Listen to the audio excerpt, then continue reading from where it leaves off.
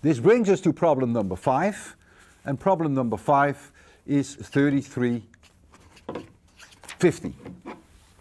And now we're going to do some science fiction.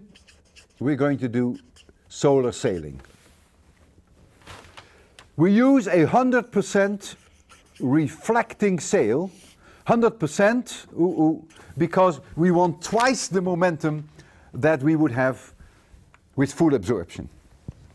Here is the sun, luminosity of the sun. This is the mass of the sun.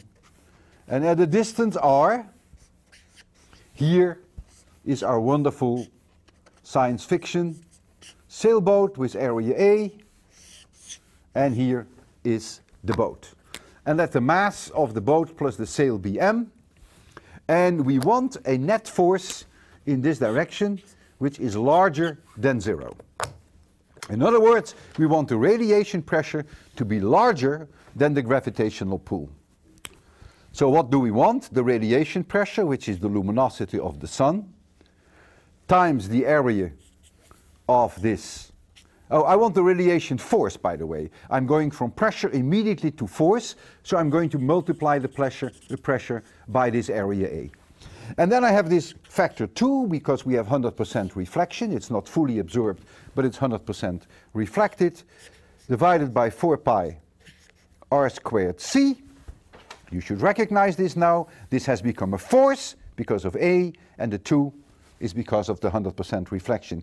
We want this radiation force larger than the gravitational attraction, which is m, mass of the sun, times g, divided by r squared. And what you find now, which may not be so intuitive, that this is independent of r. And the reason being that the Poynting vector falls off as 1 over r squared, but the gravitational attraction also falls off as 1 over r squared. So if there is no absorption of the radiation between you and the sailboat, so to speak, it remains to be seen whether that is true. If those distances become very, very large, you may well lose some of that radiation due to dust particles, very fine particles that are between the sun and you.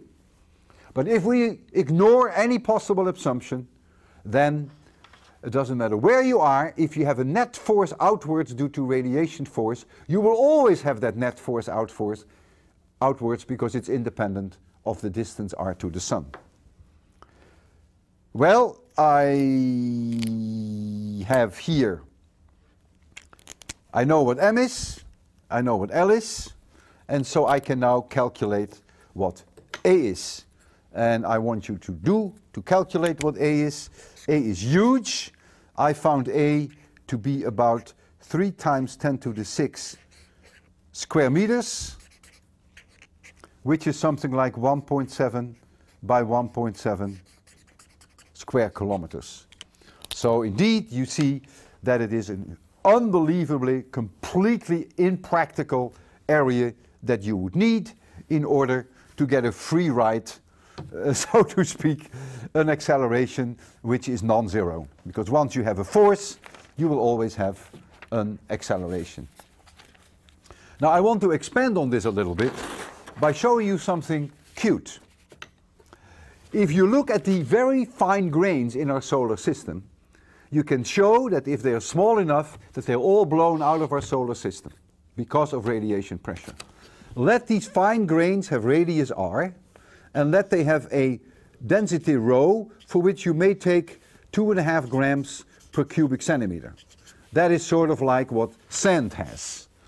So I just take this number a little bit arbitrary, but it's not a ridiculous number.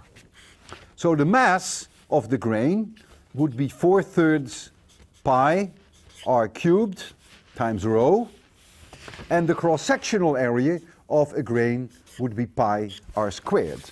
So if I use this equation, and I want these grains to be blown out of our solar system, then I have to replace A by pi r squared. I would have full absorption, I would have no reflection, so I don't have this factor of 2. And I would have to substitute for this little m 4/3 pi r cubed times rho. So I would get that the luminosity of the sun times the cross-sectional area of the grains divided by 4 pi r squared c must be larger than 4/3 pi r cubed times rho times the mass of the sun times g divided by r squared. That would be the condition for these grains, if this were the only thing that mattered in the solar system, to be blown out of the solar system. I lose a pi here, I lose r square here, I lose r square here against this r, and if you work this out, you know all these numbers, you will see that r smaller than a certain number, these grains will not be able to survive in our solar system. And that is quite remarkable.